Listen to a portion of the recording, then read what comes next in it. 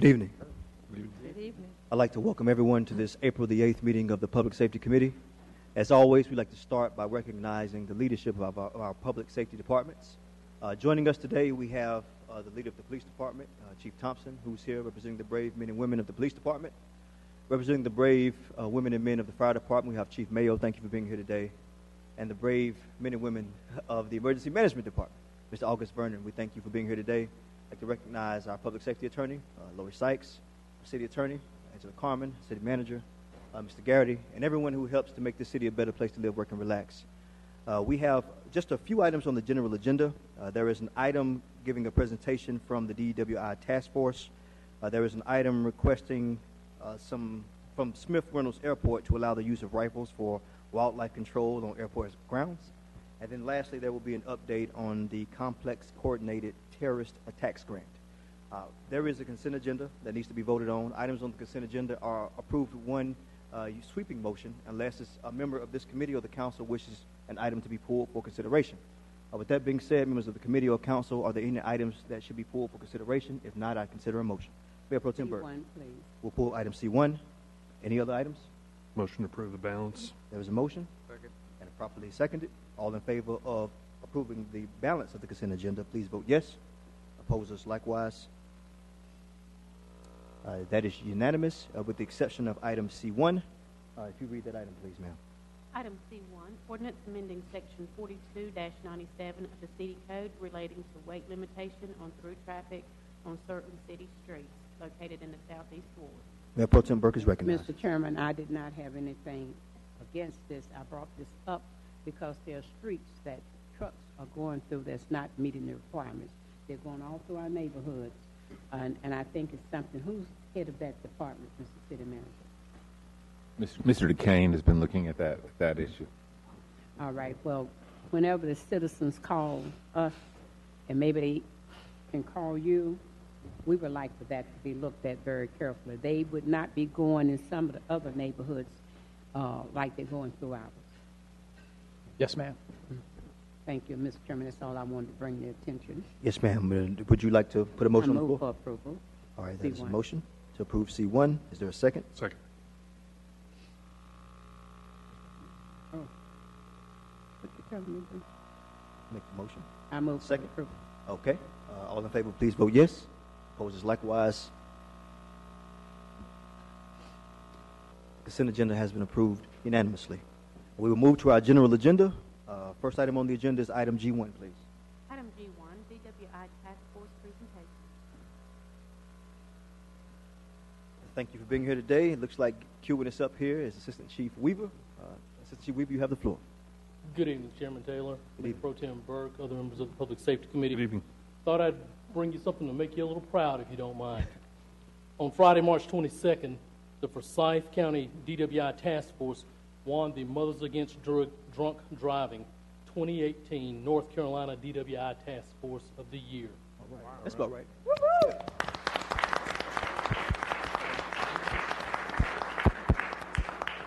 Our Forsyth County DWI Task Force was formed on October 1st, 2010, after obtaining a grant from the North Carolina Governor's Highway Safety Program. The grant was the first of its kind to fund a DWI-only task force within North Carolina. The initial grant was for 4 years and was comprised of members from the Kernersville Police Department, the Forsyth County Sheriff's Office, and the Winston-Salem Police Department, with the Winston-Salem Police Department serving as the supervising agency. During the 5th year of operation, the Kernersville Police Department applied for a new grant-funded position, and another member was added. As of October 1st, 2018, the Forsyth County DWI Task Force started its 9th year of operation.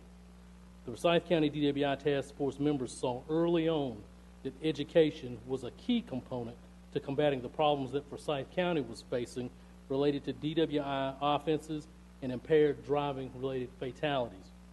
During the first 8 years of operation, the Forsyth County DWI Task Force has charged over 4,800 offenders with DWI. There were 11,700 other related traffic charges, over 1,100 drug-related charges, and we have seized over 450 vehicles from repeat DWI offenders. With the early focus on education and impact, and that's spelled IMPACT, class was created, which discusses the dangers of driving while impaired, and it's taught to driver education classes throughout the Winston-Salem Forsyth County school system.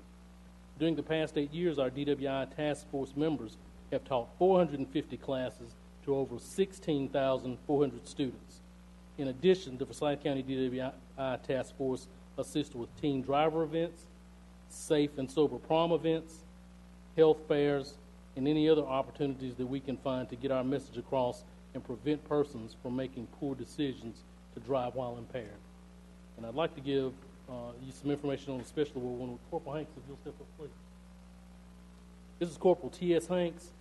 He was one of the founding members of the Forsyth County DWI Task Force, and for 2018, he has received the Heart of Mad Award winner.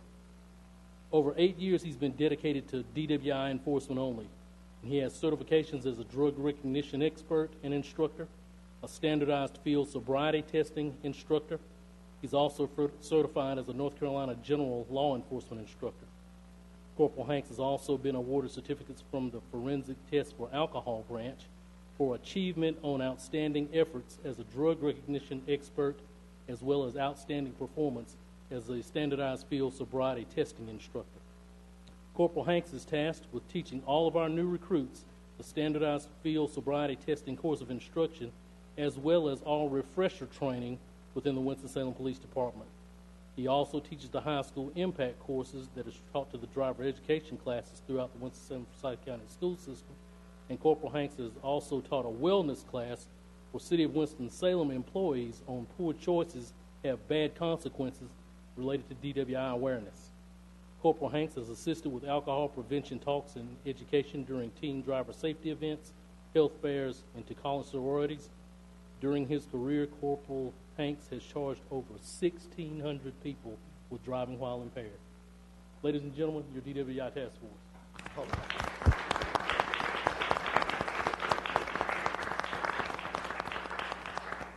Thank you, Chief. I'll say to Corporal Hanks, thank you both individually and collectively. To the rest of the task force, thank you all individually and collectively.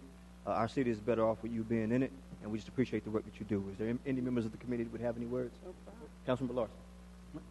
Well, I echo the same comments that the chairman, and it makes our city a better place because brave men, and I want some women also step out to help and save us. Thank you. You're here. Could you remind me what the number of seized vehicles you said you had? Over 450 seized vehicles. Seized vehicles. And those off from the repeat DWI repeat, arrestees. Repeat. Correct. These are repeat offenders, probably didn't even have a driver's license when you stopped them the second time. Probably. Because they repeat offenders Right. for DUI.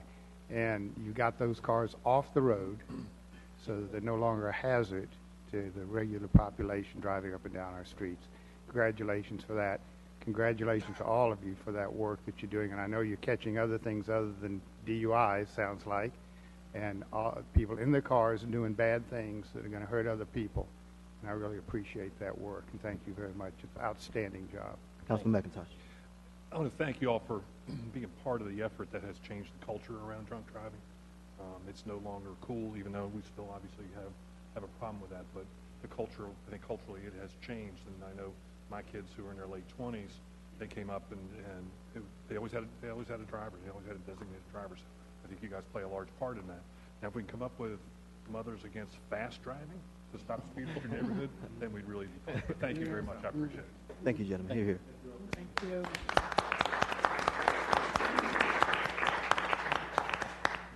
Item G2, please. Item G2, request from Smith Reynolds Airport to allow the use of rifles for wildlife control on airport grounds. Providing us with information on this item is our Assistant City Manager, Ms. Tasha Logan Ford. You have the floor. Good evening, Chairman Taylor, Mayor Pro Tem Burke, and members of the committee. Good evening. Item G2 introduces to the committee a request from Smith Reynolds Airport regarding additional options to help control wildlife on airport property. Our city code already provides an exception allowing the use of shotguns within 800 feet from any point on the airport's boundary line. There are some concerns that this is no longer sufficient to control the wildlife. Mr. Mark Davidson is available, and he has a presentation that he's going to share with you this evening that talks about a request from the city to amend the city code to allow rifles with silencers as an additional option in conjunction with USDA to help control the wildlife on the property. So at this time, I will have Mr. Davidson, if he'll come forward and share the presentation with you. Please, Mr. Davidson, if you give your name and address for the record. I noticed that you were signed up to speak, so I guess you get a 2-for-1 at this time. Okay. Mark Davidson. I'm going to give you the address of the airport, 3801 North Liberty Street. Consider it home away from home. Right. And I appreciate the opportunity to present to you tonight. I sent a letter to Dr. Burke, and we got on the agenda pretty quick, and I'm excited to share this with you because we do have an issue. 10 years ago, you might recall the Miracle on the Hudson. Wildlife strikes is not a new thing. It's been ongoing, and it's mostly birds. But at Smith Reynolds Airport, we're encountering some other wildlife that we need to address. And from these statistics from the United States Agriculture Department Wildlife Services, you can see here that the number of strikes is pretty crazy at 194,000 wildlife strikes in the past 27 years. And I won't go through all the details, but a lot of them happen, like 35% happen on takeoff, roll, or landing. At Smith Reynolds Airport, this is important, we are a Part 139, FAR Part 139 certified airport. And so when we, as a certificate holder, anytime we have any sort of wildlife, we have to do whatever we can to alleviate the wildlife hazards. So, and we had to do an assessment if we had a multiple strikes or damage of some sort, or even engine congestion. So we did an assessment back in 2012, and since that time, when the United States Department of Agriculture Wildlife Services did that assessment with us, we've been a partner with them ever since. And so what I want to go through is just a few quick wildlife strikes we've had in Winston-Salem since I've been there. And the first one I recall was back in April 2011. A Cessna 525 was rolling out on landing, and it's that picture up at the top. You can see the engine there. There's a damage, or maybe it's too small for you to see, but they hit a turkey on landing roll. No one was hurt, but there was quite some damage there. And then you can see in 2016, a very similar aircraft, a CJ-2 Citation, deer strike on landing roll. You can see there the front of the aircraft has a radar like inside to assess the weather and other aircraft, and that was over 100,000 damage. And it was on landing roll, and there was no injuries, but severe damage. I also want to address, this happened back in August. This is pretty crazy here. A Hawker 390 was on takeoff roll early in the morning. No pilot or passenger was injured, but this deer was right there in the middle of the runway, and they clipped the deer, and then they were able to abort the takeoff, and then they taxied back to the ramp, and then they went back out in a vehicle, and the deer was still there on the runway, and you can see that he lost his antlers. The antlers there on the runway, and you can see that other picture there is the damage to the aircraft wings, so it was about $25,000 worth of damage. Also brought here tonight, January 4th, the pilot here, Mike Boone's in the audience. He has over 21,000 hours of flight, and he was taken off, I believe, runway 33, and a deer was staring at him right there on the runway. It's just like they say, startled deer looking at you.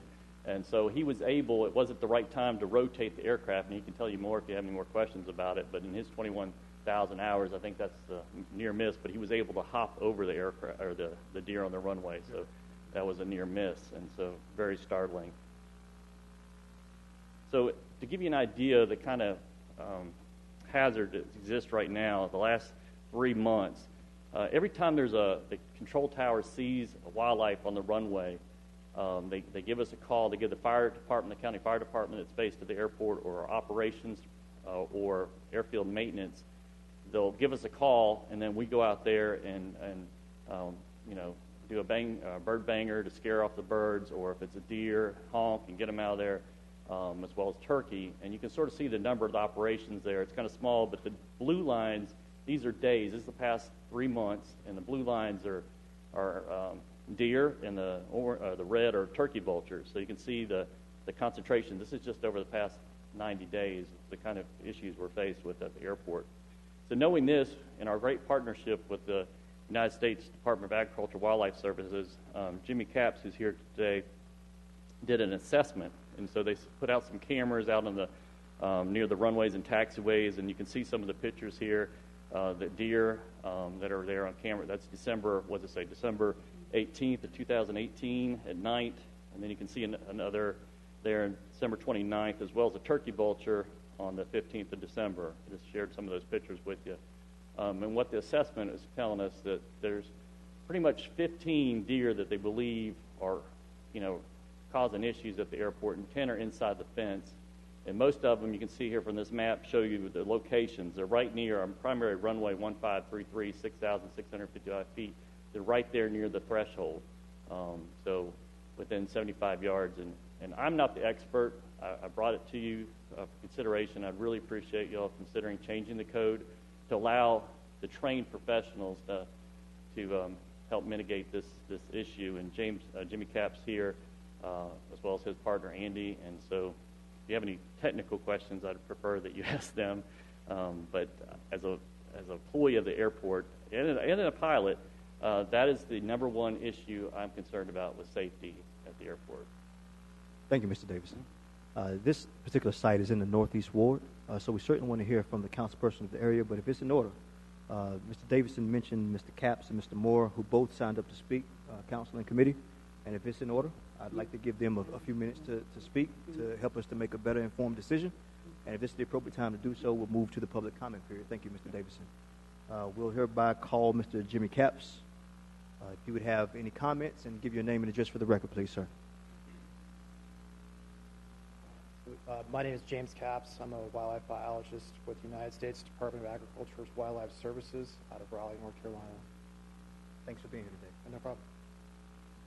So just to kind of piggyback on what Mark's talking about here, you guys, there is a pretty serious health and human safety issue at the airport with multiple white-tailed deer in close proximity to the runways, both the primary and secondary runway at KINT at Smith Reynolds do have white-tailed deer in close proximity to the active surfaces where you guys have over 50,000 air operations per year.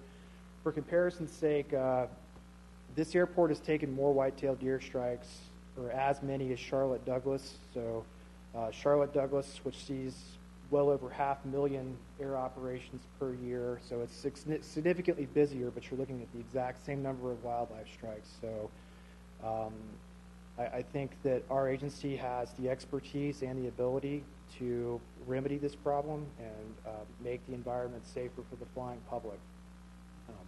We would, we've done this work at a lot of airports over a lot of years, and it's not just here in North Carolina. Our agency does this work for the military and for big Part 139 airports like Winston-Salem's airport, Smith Reynolds, and also a lot of general aviation airports as well across the nation. So this is not new to us, and the FAA has a hazard score. Deer are without question the most hazardous animals you can have in the airport environment.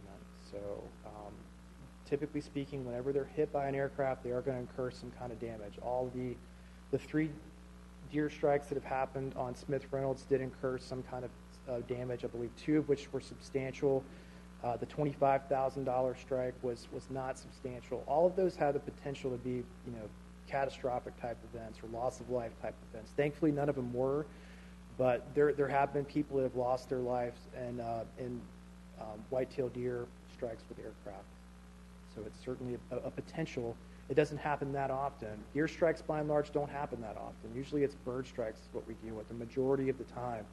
98% of the strikes that happen with aircraft are birds, but the small percent that are mammals or deer, coyotes type, bigger type stuff has a much greater potential to have a damaging or catastrophic type of outcome. So I think that there's certainly a case to be made. This work, we could do this under a partnership that our agency has with the state Department of Transportation Division of Aviation. So we could do this work at no cost to the airport, which is certainly a good thing for the airport. There's not too many instances out there where you can get a service like this for free. And so, as I said, I believe our agency is the subject matter expert at dealing with these kind of problems. If you guys did greenlight the work, we would have a very experienced group of individuals who would be out there performing the work. So, and just to be clear, I mean, we want to do this work as, as safe as possible, as humanely as possible, and cause, get the greatest amount of good, but we don't want to have any mishaps. So, certainly we're not a bunch of cowboys out there. We're going to do this work in a very efficient and safe manner. So, Thank do you, y'all have Mr. any Capps. questions for me? Are there any direct questions for Mr. Capps at this time? Nothing at this time. So if you just be on, okay, Councilmember Adams. Hi. Wanted to know, I noticed that that the meat will be processed That's and correct. given to the North Carolina The Hunters for the Hunters. Hungry. Yeah. Mhm. Yes, ma'am. My question is, and I'm looking at the map, I'm trying to see if we have a processing center here in Forsyth County. The one that we will be utilizing, that we typically utilize, is in Asheboro, North Carolina. Okay. And I believe I'd have to double check, but a lot of those facilities, when the deer hunting season is not in, they close down. Mhm. So the availability of those processors, there very well could be one in Forsyth County. I can look into it. Is that something you're suggesting? If we do remove animals, you'd like them donated locally? Is Yes, that kind of please. what? Okay. We are on the map for one of the most food deserts in the country. Okay. And if we're now not following up on the other process we were following, now we got a plan B to be Okay. able to provide protein to needy families. I would like to see if we're killing up deer in Winston. Mhm. I'd like that deer meat, if possible, to go to hunger centers here in Forsyth County, whether that's, the food bank or other pantries and kitchens and churches and things that provide frozen foods, Samaritan, Bethesda, wherever, for the least of us. Well, that certainly makes sense. And off the top of my head, I do not know if there is one in Forsyth County. I don't think it We can- is. I don't remember seeing one even when we were doing this other process. I'm looking at the map now, and I knew Greensboro had one. Yes. And then I knew that Asheboro had one, Randolph County, but Forsyth doesn't have one. And I would just like, hopefully you guys, along with the airport or whoever, that you kind of help us out on this and figure out, working with the many nonprofits to do this labor of love every day, that we can help provide that meat to these centers in place. I'm sure there is a mechanism for doing that. We have worked with specific charities and basically kind of been a go-between for making sure that the meat that we procure through our work basically goes to a target nonprofit. So I'll have to do some homework into that. It's been done in the past. I would imagine we could probably do it again. Mr. Thank Capps, you. if this item passes tonight, the general process is that it will move to Monday for a vote. Okay. So in between that time, if you can do a little research, if you can find out that information and make sure that you partner and communicate with Mrs. Ford, who is our assistant city manager, well, Yes. she'll get that information to us. Madam Attorney? Oh, I thought this was I thought for sure that this was an action item. Thanks for the correction. That's why you get Yeah, paid I the did big too. bucks. I'll certainly look into it. And if you could provide me with the list of nonprofits that might be a good landing spot, Thank you. we can probably Thank you. make that line up. Thank you. So, Thank you. Okay. Councilman McIntosh. No. This is going to be primarily a one-shot deal, right? I mean, community, and you knock down the population, then it's figure some time before it builds back up. So this is not an ongoing, most likely not an ongoing thing, or is it? We're not going to be able to go in and get it done in one night. Just to be clear, it's probably going to take a couple trips, but I would not imagine this happening 20 times to have. I would imagine this is probably going to be over a series of. It's tough to pin the tail on the donkey, but it's going to take a couple nights or a series of nights to get the population knocked down to where it's either acceptable or it's basically been reduced to nothing. Right, so that'll be sort of an intensive effort at the Correct. start of it, but it won't be an ongoing thing where people are hearing gunshots on a. No. And just to be clear, we are going to be using, suppressed rifles, so there's not going to be, there is some report, but it's not like what you would think of a traditional firearms discharge, So we've done a lot of discharges around populated areas. I've never had one reported. Not to say that there's a possibility that it could be reported, but so we're looking at let's just say 15 deer, let's just take the max number, that's going to take several outings, and that may be 2, that may be 5 outings to get it to where we want it. But all this work will be done at night. We'll be using some pretty advanced equipment to detect the deer and to remove the deer. And the object is to do this as subtly and discreetly as possible. So we're not shining spotlights in people's houses. We're not having big weapons discharges right behind somebody's place of we definitely don't want to have this going on for a long period of time. That was going to be my next question. In here, it says that you've done this type of operation in multiple other jurisdictions within the state. I'm wondering if you've done them in municipalities that are as densely populated as we are. I mean, we've got a big population right around this airport. Is that something that you've dealt with before? Or, I mean, Greensboro doesn't quite have that same dynamic as far as residential stuff. So I'm just looking for some assurance that we've certainly done this work around some highly populated areas before, both in the military setting and GA and the Part 139 setting. We do a lot of work around people. Our agency is tasked with kind of mitigating that human-wildlife conflict. So by nature, we're doing our work around people all the time. You're not experimenting here. No, this is tried and true, and we want to do this, as by the book as possible. Like I said, we strive to do this, and we go through a lot of training. Every year we're put through our NRA paces. So we have a lot of ex-DOD members on our staff who, as I mentioned, this is not a willy-nilly operation. Great, thank you. So, and Mr. Capps, again, we're going to get to Mayor Pro Tem Burke, and I think that's one of the beauties of the ward system.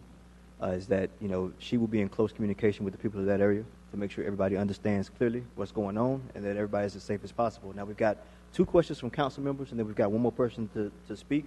So we're going to try to move this along as quickly as possible. So we go with Mr. Larson, then we'll come to Mississippi. You're good. Yeah, after our public comment period, then we'll go to the council members. Thank you. First of all, for coming, and for the service that you would provide for free. We love free. I do have sort of questions, though, about, and this may be directed to somebody else, as to what our animal abatement program has been heretofore. I assume we've got fencing and whatever, and there's been references to shotguns being used. And I'm understanding from following up from Councilmember McIntosh's comments that this is a surgical, high-tech, on-the-spot solution that is addressed to handle an immediate need. Presumably it would not be needed again for the foreseeable future or for another year or whatever till it becomes a chronic situation.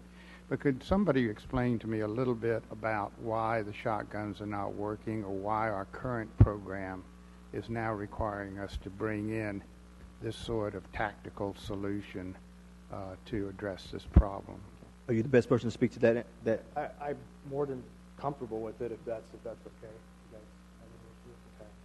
So there is an intact perimeter fence at the airport. Okay, in places it does meet the FAA specs, and in certain places it doesn't.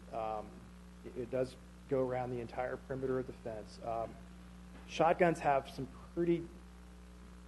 they're designed mainly for bird hunting, so they're not really the proper tool for doing precision white-tailed deer removal. They just have a pretty limited range. I would say max effective range on a shotgun is going to be about 40 meters, which typically deer in this environment are not letting you get that close to them. Shotguns can be a very effective tool for wildlife abatement. Just for this particular instance, they're not the best tool. They are loud. These shotguns are not suppressed like our rifles would be. So our rifles give us the range and the decibel. They're not very loud in comparison. Now, and correct me if I'm wrong, but you guys do use pyrotechnics, vehicle harassment, and then so basically there's harassment measures that will make them move, but they're not going to make them leave the airport environment. So the measures that are currently employed, they're basically harassment type measures that will make them leave, but an hour later they might be back out on the runway or in an area where you don't want them to be. So as far as I know, I don't think that The airport currently has a lethal removal program. That's where our services come in to try to get the numbers of deer down to an acceptable level where the safety risk to the flying public is significantly reduced, if not completely removed. So you're called in as needed, basically.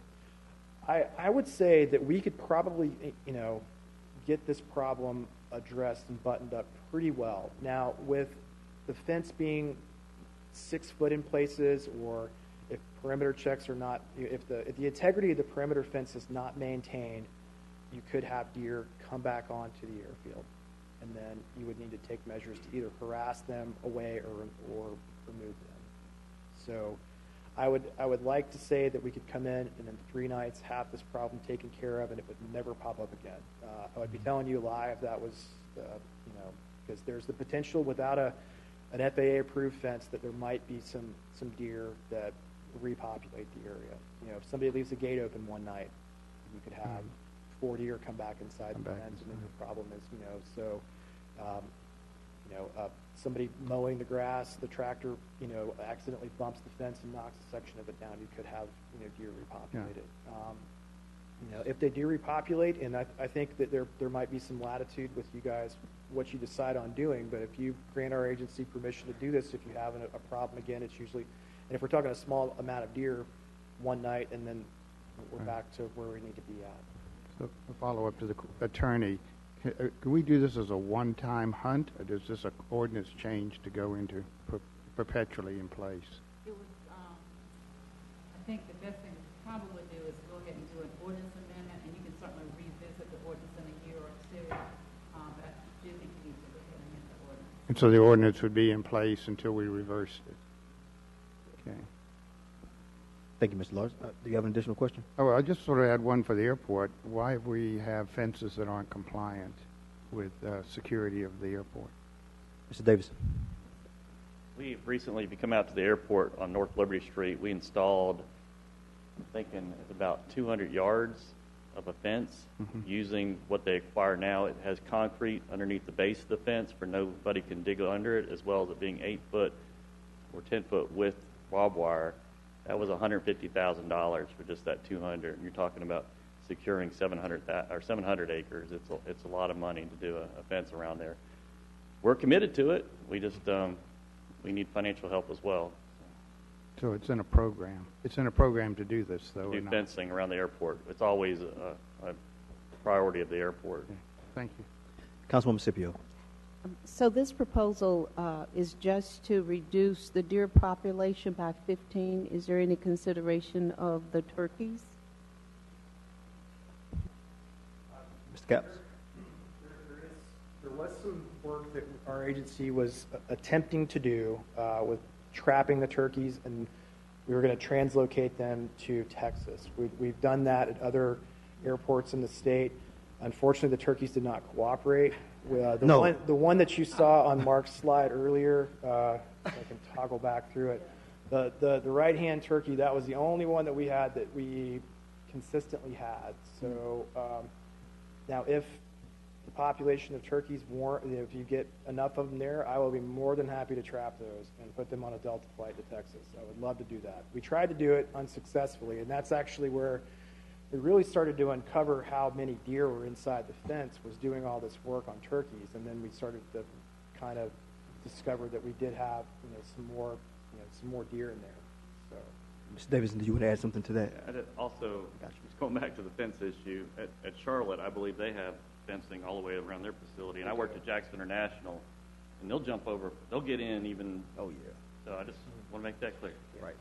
And my intent was not to say that they're not doing their due diligence with respect to their fencing. There's only, I think, maybe one or two airports in the state that have a FAA-compliant wildlife fence around the entire thing. They're extremely expensive. There was one that was just put in at Burlington Alamance. It's about, to do it right, I think it's about $800,000 per linear mile to do. So it's not cheap to do a proper wildlife exclusion fence.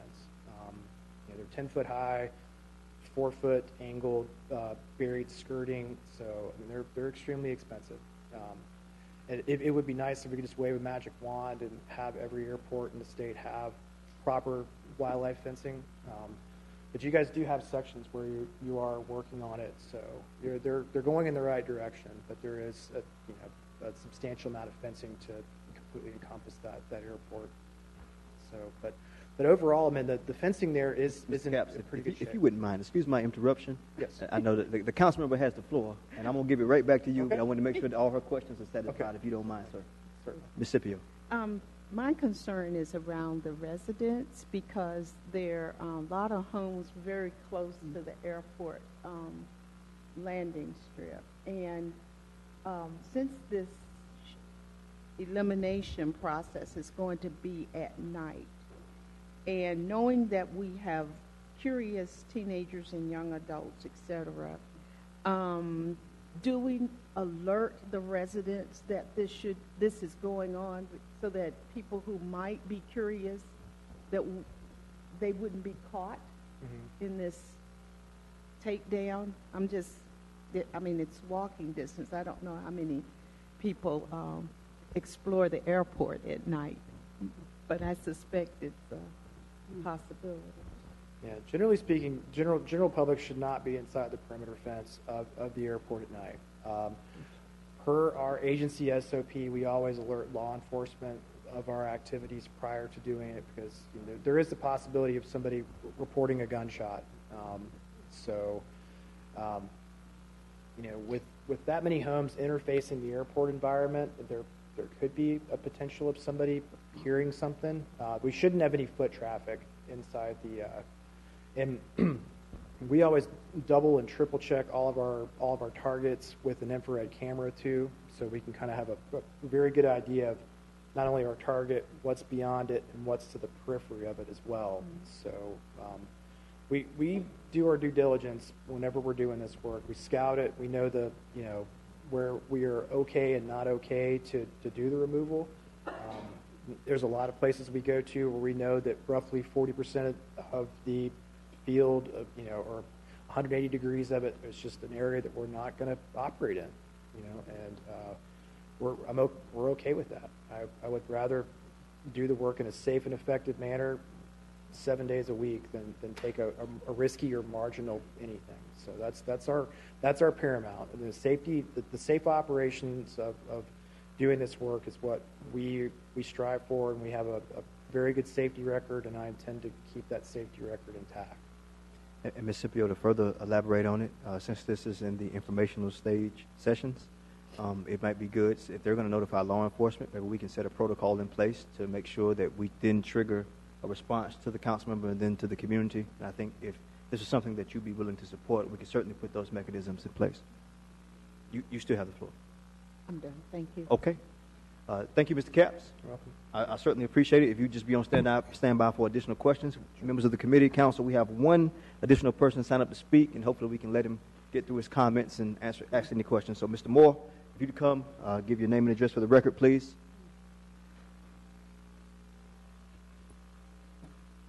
Hello, everyone. My name is Andy Moore. I'm District Supervisor with the USDA Wildlife Services Program. I'm located at 444 Bristol Drive in Statesville. And unfortunately, Jimmy stole most of my thunder. I just want to add that our agency does take this type of activity very seriously. I was going to speak more towards the safety and training aspect, which was pretty much covered. But we have been doing this for a long time. And definitely Jimmy Capps, who's worked with us for several years, both in California and here in North Carolina, is a very good representative, and just want to let you know that our staff is fully trained through the NRA, and also spend quite a bit of time in the field doing this type of work. So thank you for the consideration. Thank you, Mr. Moore. Any questions directly for him? Appreciate your time. Now we recognize Mayor Pro Tem Burt. Yes, thank you, Mr. Chairman, Vice Chair, Mr. Larson, Councilwoman Scipio. Mr. Davidson has been very sensitive about the neighborhood. And I do not believe that he will be bringing a request here if it's not one that he feels will be safe and sound for the residents in the area. We know there's been a big problem, and we've tried different things. And until we try this, we don't know what the end results will be, but we would hope with the information we received that it will be productive and beneficial. So I have confidence and Mr. Mark Davidson, as the manager of Smith Reynolds, that he will make sure and monitor it very carefully himself about what's going on with the deer. They do create a lot of problems. And once they hit one of those airplanes or get in the way, it can create many more problems even for the people who are flying there. So, Mr. Davidson, I know that you brought this. It's not something that you just looked at and said, we're going to do this. I have confidence that you have studied and reviewed it well. So, Mr. Chairman, what are we supposed to do this evening? I heard you say something. Action. What are we supposed to do? It sounds to me that we will gather information, we'll ask any questions that we need to ask, and if there's anything such as the mechanism to make sure we inform the community, we put that in place. Then staff will then draft an ordinance to bring back to us for us to then consider at a later committee date. Mayor Pro Tem. Thank you very much, and I'm sure that Assistant City Manager Logan Ford will make sure there's a great communication with Mr. Davidson. Anything coming up, all that will be given to the attorney, and then the chairman and the committee then will have a chance to act. All right. Have your comments been satisfied? Mm-hmm. Is there anyone else who wishes to be heard? And then the question on the floor would be, do we need to direct staff to bring this back in the form of an ordinance for us to vote on, or are there any other concerns? Councilmember Scipio. Since in that this is a critical problem, is there a best time for this kill to take place? Or is there a season that they need to be looking for it so we'll know how quickly we need to move on this? That's a great question. I think I have an idea of the answer, but we're going to let the folks who are in charge of it. If you take the podium, please, so that those who may be watching can hear you as well. We could do this work throughout the year. My personal preference is to do it in the wintertime when it's A, cooler, and B, the vegetation is off the trees and we can see better. Right. But that said, we do have to, there's safety issues we have to act on them, whether that's in August or in April or in December. But preferably, we typically try to do most of our work from around Thanksgiving time frame till right about now. And when the trees are starting to green up, then we kind of start to kind of put the deer work on the back burner until the fall. But we can do it throughout the year. Thank you.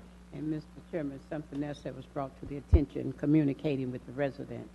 I don't know how, Mr. Davidson, you propose to make sure the residents are aware of what's going on up there.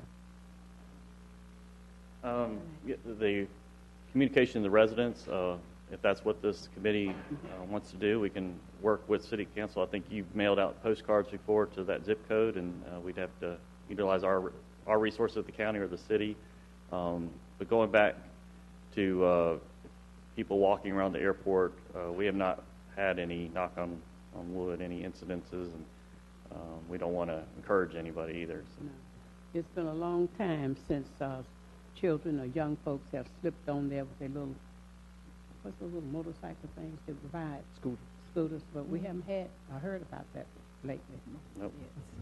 And Mayor Pro Tem, in the Public Safety Committee meetings from November 13th of 2006, it looks like that letters were and could still be sent, of the proposed language could be sent to all of the neighborhood associations bordering Smith Reynolds Airport. And it looks here that a meeting was conducted in the Castle Knights Neighborhood Association. And so maybe we could sort of duplicate that. I mean, if it's not broke, we don't fix it. We just put the same implementation in place. We don't want to get excited because we're working with another project up there, so we want to make it clear that's not our other project. This is a different subject. Deal. Yes. Thank you, Mr. Chairman. Thank you, ma'am. Ms. Scipio. Okay. Madam Attorney. When would you like us to bring it? Well, I think that May is a fairly good time frame. If it doesn't take long to draft the ordinance, I think if there are any additional concerns, just ask members of the council and committee to get with staff and let them know, but we'll have this ordinance brought to us for at least some sort of consideration in May. And also, Mr. Chairman, Mr. Davidson and our Assistant City Manager will keep an open line of communication so the attorney will get what she needs. Thank you. And I want to say to Mr. Davidson and all of the airport folks, we certainly value your commitment to this community. I know there have been times where we didn't always see things eye to eye, but this council and this committee has always been open and willing and ready to support the work that you do, and we just appreciate the opportunity to have a partnership. So thanks for being here today with this request, and we'll consider it in May, and we'll try to move this forward for further consideration of the council at that time. Thank you for your time. Mayor Pro Tem Burke. We're sitting in a hot seat right now, Mr. Davidson and I. We're praying over some things.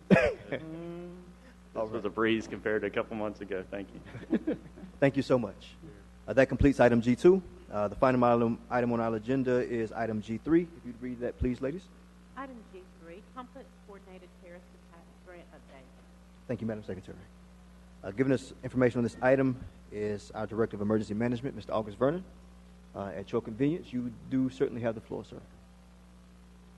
Thank you, Mr. Chair, Mayor Pro Tem, and members of the committee. Let me try to open the slide here.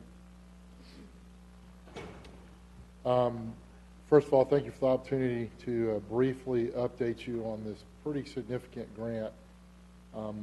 This slide is a little busy, but I think it does a good job of explaining a lot of different steps that are taking place with the terrorism grant that we received 2 years ago. As you know, with the unfortunate passing of Mr. Sadler, the grant was a little delayed, but we've come up with a really good plan to continue with the grant efforts that were started. And I think it's important to remember, as you can see on the slide there, August of 2020 is the end of this grant, which means several months before the end of the grant, we have to have all our documentation, reports done. We've got several audits. So we're really down to about 12 to 14 months to try to, well, I shouldn't say try to successfully implement the grant. So what I thought it was important to show this slide is sort of cradle to grave what we've done with the grant, which I would remind everyone is one of the largest that was received in the United States. We received a larger amount than Los Angeles, Dallas, Houston, a lot of much larger jurisdictions. As you can first see in 2018, once we received the grant, we had to come up with the process and the plan of how are we going to wisely spend the grant. So we had to do what's called a gap analysis, where we looked at strengths and vulnerabilities and weaknesses that we have in our community. We conducted several of those workshops with over 30 different city and county agencies, including the police department and the fire department. We did several gap analysis workshops, again, from representatives from across the triad. We then also had to do workshops on training specifically to get input from all the agencies on what they saw as the biggest need. So that was 2018. In 2019, we've rolled into implementing the grant process. We've already had several classes.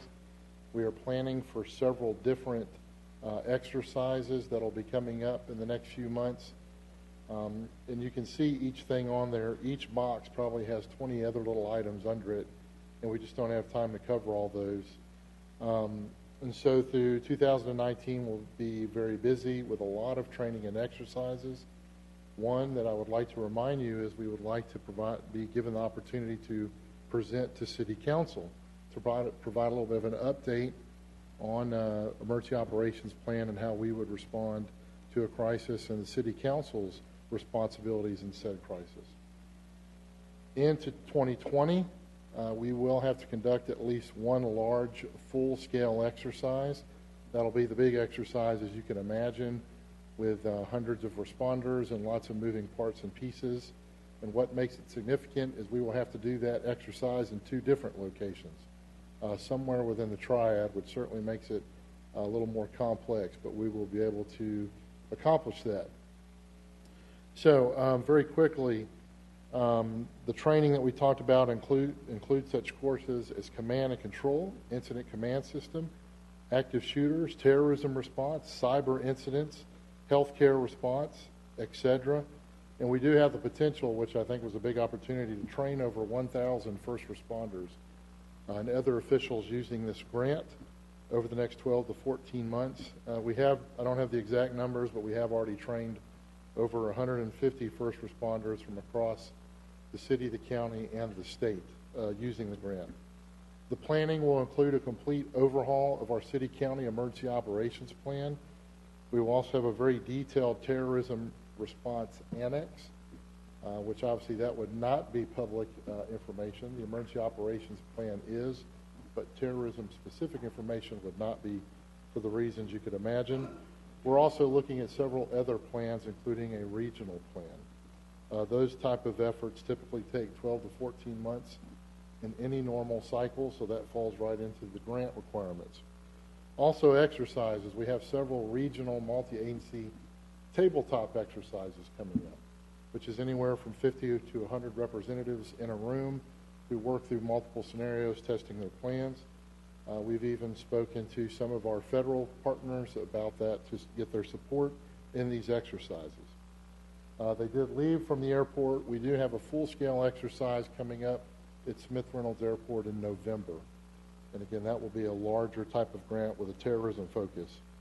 So again, there's a lot of activity taking place with the grant. We do have Olson Group, which was the vendor that was selected to coordinate that grant for us, and they're doing an excellent job of that. So this grant was an excellent opportunity for us as a community to better prepare for terrorism. And obviously, if we can prepare for a large terrorist incident, that helps us prepare for all kinds of other things that could impact our community. Do you have any questions for me right now? Well, I certainly appreciate the information, the overview on the grant. I think for those who may be listening in, the purpose of all of the trainings and all the exercises is just simply to ensure that we're prepared in case of an emergency or a disaster. Now, I'm going to take a page out of Mayor Pro Tem Burke's book, and I know 10 years ago, she asked the same question to Mr. Sattler every year. So, I mean, every meeting. And you hadn't got asked this question very much. So I'm going to start the questioning by saying, Mr. Vernon, are we prepared? We certainly are prepared, but we'll always have room for improvement to continue preparing. I love it. Any questions for him? Ms. Scipio. My concern is we have all our agencies prepared. Does this grant address getting our citizens prepared so they can help in a positive response to these kinds of issues? There is some opportunity for that. This was the first time this grant has been completed by Department of Homeland Security, so they're also providing us updates as we move through the process. There are some national initiatives, which is typically what you try to follow along, such as a program called Stop the Bleed, which trains the public on how to use tourniquets and provide first aid. There may be some opportunities there. And again, we do provide emergency preparedness training at any time, regardless if we have the grant or not. So there may be some opportunities with the grant to do that. I really think that's important if we get the residents to be responsible during these areas.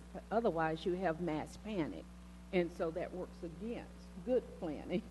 Yes, ma'am. So I hope we consider doing something that will get our residents involved in that. Yes, ma'am.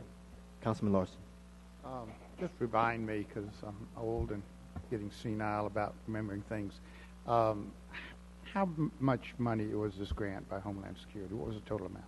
It was approximately $1.8 million. $1.8 million. Yes. And so we did the study, the initial thing, which was $120,000 or something for the initial assessments and work out the program. And we're now in finance. We just approved a 1.7 or something for the implementation. It's a very complex project, incredibly complex.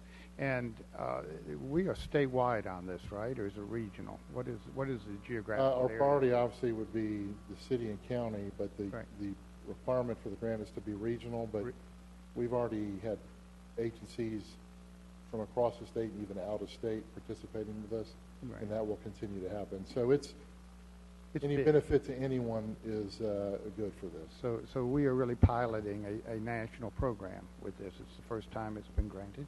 Yes, we received the grant, and the city of Durham received the grant, but ours is twice as large as theirs. And we make that clear all the time. Better, and we're doing more. Yes, sir. Well, I look forward to it. And most of these activities will be taking place in Forsyth County. These training, we're bringing people in, or we're using our own people. Is this generating people coming into our site, into our town, into our county to learn these skills? Yes, yes, and yes. Yes, majority of it will take place in Forsyth County, but we will be moving around the triad. So do you want some travel and tourism money to go into the pot here? Thank you very much for doing this. I know this is, I've tried to follow this, and it's incredibly complex. It's just listing the areas of concern and how you manage to try to orchestrate all of that and bring it in to a larger audience is very challenging, but it looks like you've got a good team put together, and I'm looking forward to it. My staff has been all hands on deck and is doing an excellent job. I'm anxious to follow it as we develop it. Your deadline for completion of this grant is when? August of 2020. 2020, which means next year. actually several months before 18 then. months out or more. Okay, excellent. Thank you. Thank you, Mr. Larson. Any additional questions or anything?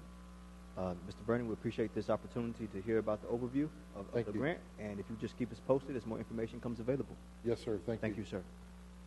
Members of the committee and council, that concludes the general and consent agendas. It looks like Councilmember McIntosh has a comment. Can we get an update on the status of the location that had the shootings the other night? I know it's been on our plate multiple times over the years, and we thought we had sort of put that to bed, but I know I've been contacted by multiple people just asking, what are our options going forward to deal with what is a recurring nightmare over on Cherry Street? We'll provide additional information shortly, but I actually sent you an email. Great. Thank you very much. Is there anything else that should be considered or heard for the good of the order? Seeing nothing further, we'll consider this meeting to be adjourned. Thank you. Thank you.